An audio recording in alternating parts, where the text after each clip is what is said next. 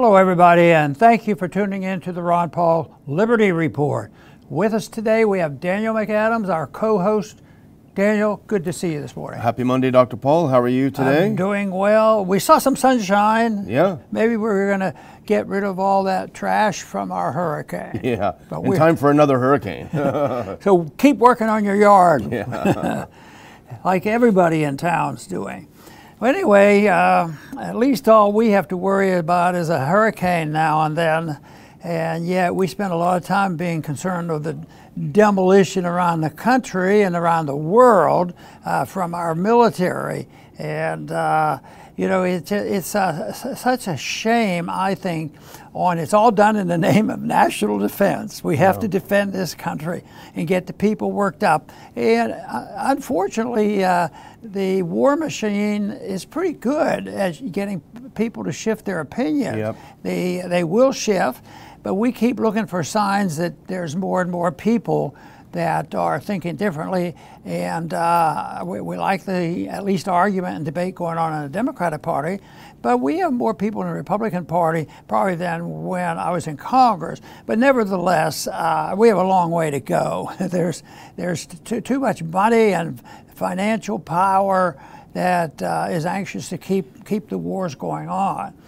Now, Netanyahu came to town. I wasn't invited to visit with him because he told somebody that he really wanted to get Ron Paul's opinion on what we should do. And what does he mean by bringing the troops home? Does that mean from Israel?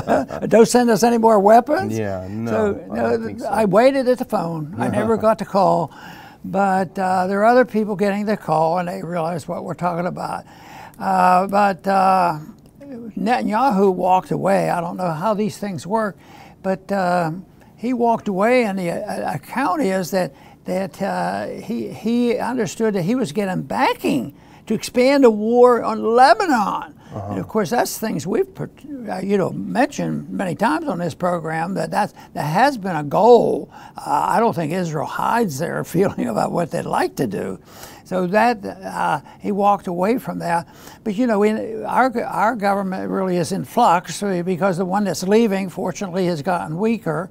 But confusion doesn't mean that we're safer. Yeah. So, and then also with the new administration coming in and the one that is supposed to come in, we have a gist of what the foreign policy is like.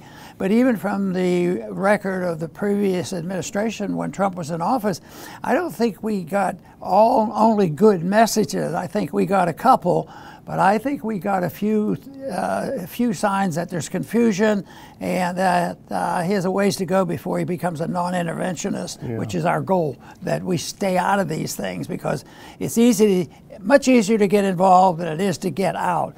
So there is talk and whispers. The Israelis would like to be involved in that, and so this is a dangerous opinion. If it's true, I don't think they make it up. I think most Americans believe that we'll bail them out if we get involved. That doesn't mean that the next administration will do the same thing. But right now, I think most Americans, unfortunately, would say, well, if Israel really gets into trouble, we should go. But then again, we see a split on that idea because there weren't many Americans 5, 10, 15 years ago in this country that would speak up and say, maybe you ought to consider the Palestinians a little bit, you know. So the money flows, the weapons flow, and it looks like the conflict is getting closer because I suspect there will be a conflict and a final settlement on what the border will be between Israel and Lebanon. Yeah, and the storm clouds are definitely gathering for an expansion. You know, on one hand, this is very illogical because Israel has clearly had a lot of problems defeating Hamas in Gaza. Now, they killed a lot of innocent people, but they don't seem to have killed a lot of Hamas because Israel keeps taking casualties. They keep getting attacked there, and they have not suppressed the Hamas movement. So normally I would think a country, when they're losing a war or certainly not winning it, they would try to shore things up on that front. But for Israel, what they're doing is they want to open a new front, which is to expand the war into Lebanon. to expand the war with Lebanon. People are speculating that's because they're hoping with a larger war, something that's harder for them to get a handle on, that the U.S. will jump in and put the weight of the U.S. into a very large Middle Eastern war. That seems to be what they're banking on. And I think if you can go by Congress, which gave Netanyahu 58 standing ovations, at one point he had to tell them, you guys stop clapping, I'm going to try to tell you something. You know, they were clapping so much he couldn't get his speech out. I'm sure he takes that as a green light.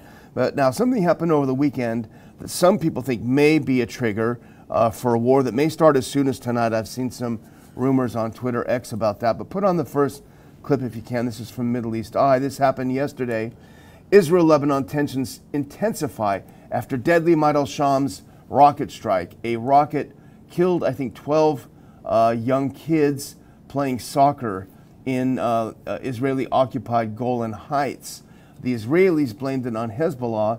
Hezbollah said, we didn't do it. Why would we shoot a missile and kill Arabs in a place that you occupy? We don't know exactly what happened. Some people speculate it might be an Iron Dome, which is the Israeli missile defense system that may have gone up and knocked back down. But nevertheless, that has served as kind of a focal point now for the increasing tension. And as you mentioned, and our friends at Anti-War put this on, I think, yesterday, this is from the Cradle. So if you go to the next one, Washington gives Netanyahu full backing to expand the war on Lebanon. So at least the Israelis consider it, the U.S. have given them a green light. But we don't know what a green light means. President hasn't talked to us. Vice President hasn't talked to us about it. So we have no idea if it was a green light and what does it mean. Are we going to get involved? You know, the fatigue that is obvious with the war in Ukraine, against Russia, is evident. And the NATO war in alliance with Ukraine is getting exhausted. And I've heard statements in the midst of the campaign that's going on is, well, what we'd like to do is really decrease our presence and get out of Ukraine, and it's time to take a rest, because in the statement, the individual was mentioning, well, we need to put more attention on Taiwan. Taiwan already is Taiwan, but it could be that they could pay more attention to, the Middle East and what's going on with the Gaza war going on. So that's the big thing. But they hardly get one settled. They seem to. Our policy is to get in and show how tough we are, but without a purpose and without. An understanding. Of course, we understand it a little bit better because there's money involved. They have. Well, you got to give them credit. They want to test their weapons, see how well they work. So they do this. But once again now, and I've been concerned and speak out against, the policy in the Middle East is going to store up, trouble with Lebanon. And my first suggestion to anybody that said, yeah, we need to do that, we need to help Israel, there has to be a fight. I suggest because since the time we had Reagan and president, he's become, a model and a hero and unquestioned. And I've admired Reagan for the one great statement he did, because he admitted that he really goofed on putting those Marines in Beirut. And over 200 Marines were killed, and it made no sense, and he knew it, and he wrote it up. He never denied it. And I would suggest anybody that thinks, any American that thinks that we ought to sacrifice, even more people, more Marines, and going in and spending more money, and that Ukraine hasn't taught us a lesson, the Middle East. But I would say, reading exactly what Reagan's feelings were about this, they may say, well, he's right. And the whole thing was, Reagan's point was, I didn't think things through. I didn't understand how terrible the situation was.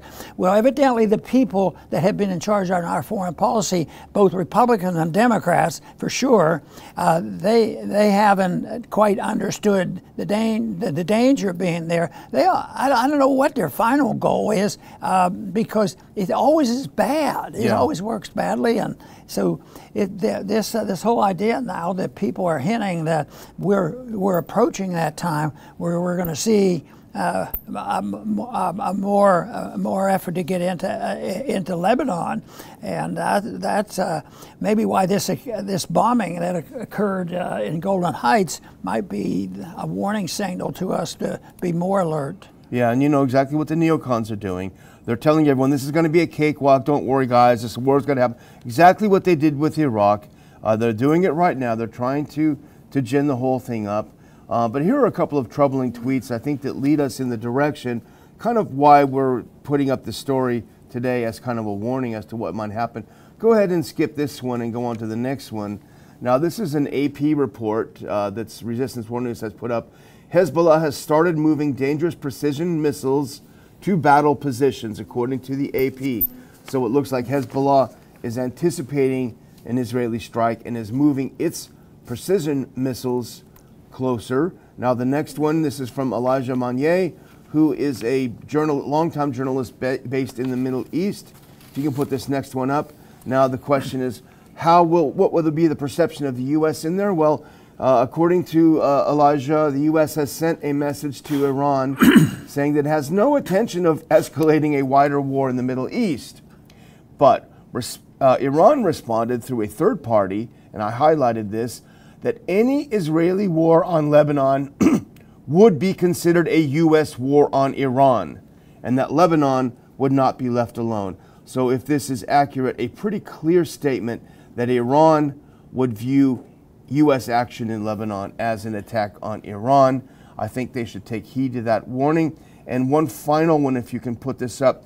Now, this is from Dan Cohen, who knows the Middle East very well. I think he's lived in Israel for a while. He's a filmmaker and a journalist.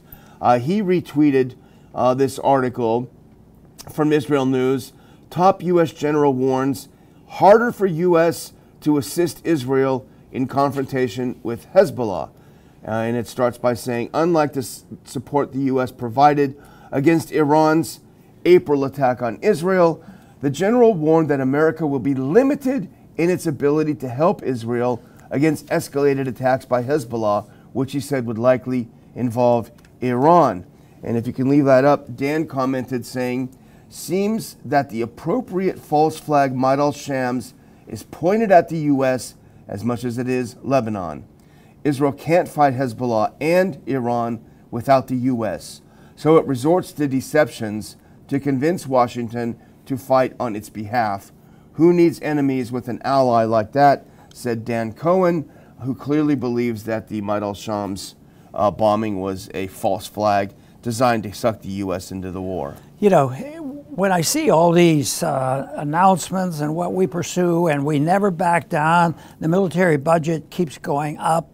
And now the race is which is going to be the highest, the interest on the money we borrow to give them away, and yet nobody seems to be that worried about the dollar. Yeah, people talk about it and they whisper it on the business station, but if the American people and the country understood how the size of this bubble, maybe they wouldn't be so anxious to continue it.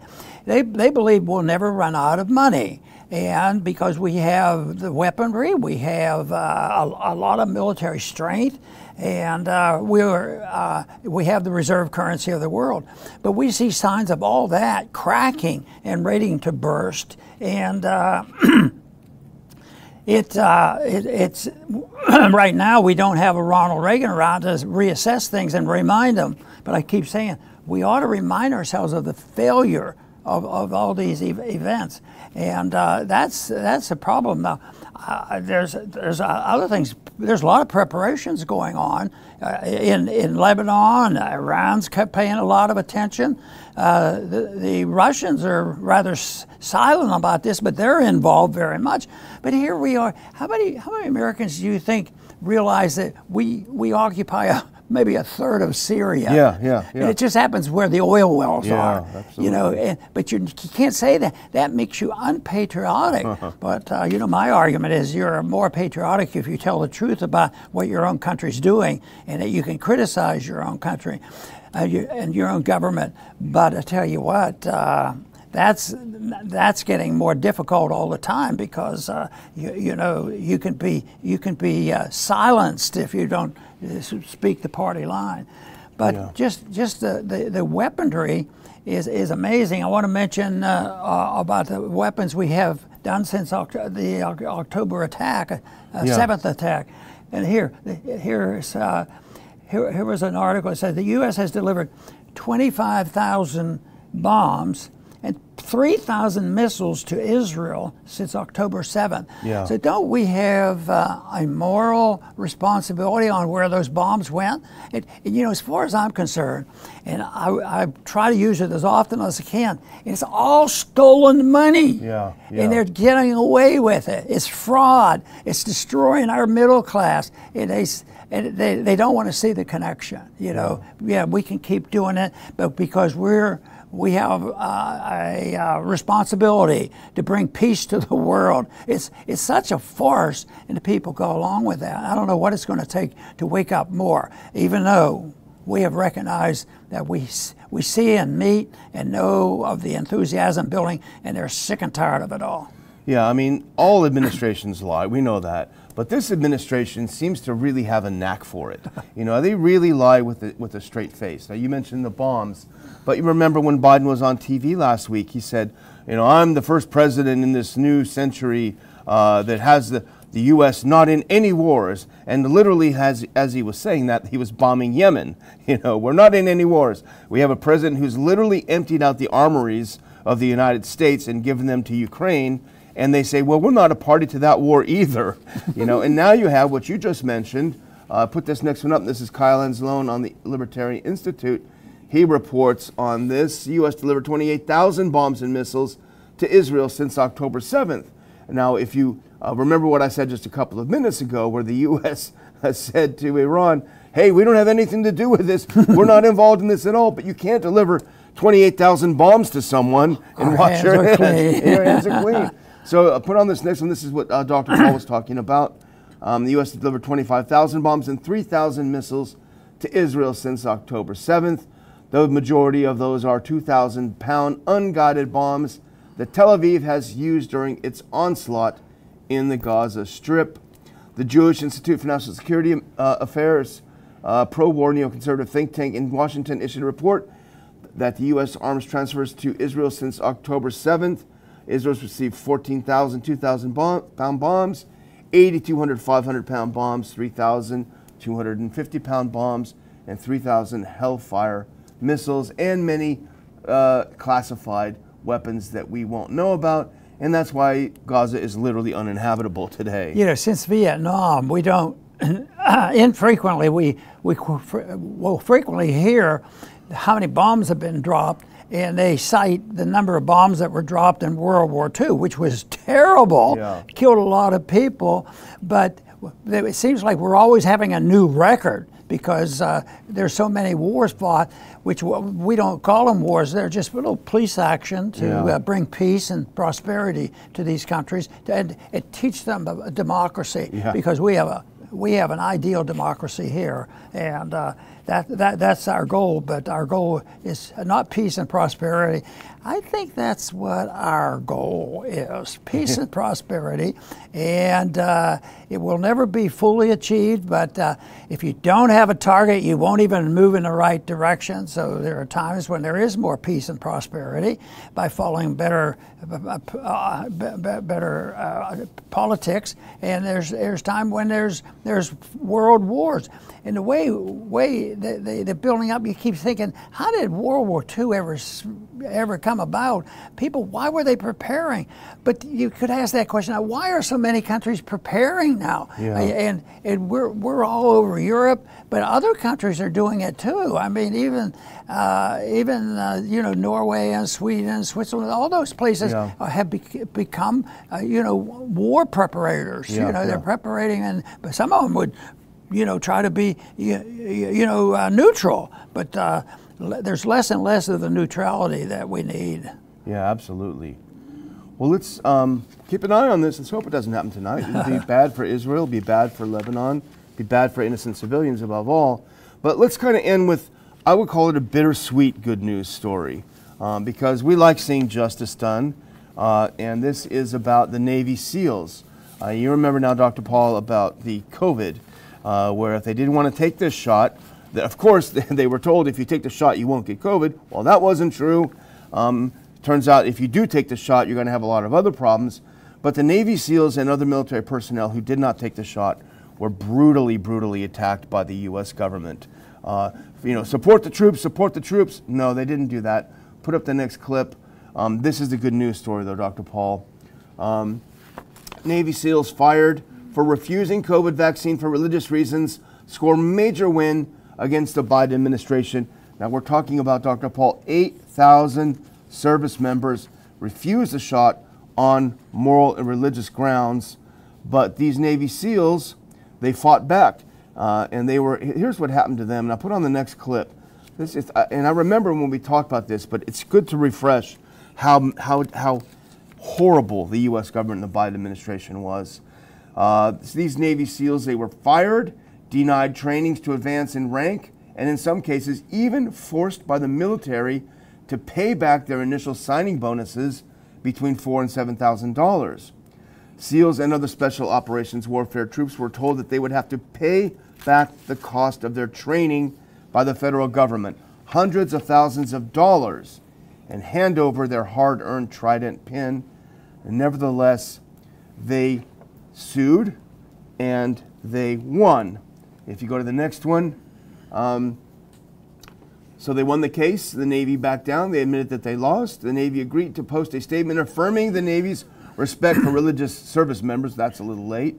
But it's going to provide some more training for the commanders who destroyed the lives of these people. So I guess we should rest easy. Yeah, in general, people have read now of the stupidity of COVID lockdowns. And there's a large number of people that are very much aware of this. And yet back then, of course, we knew the people and we talked to the people who saw what was coming.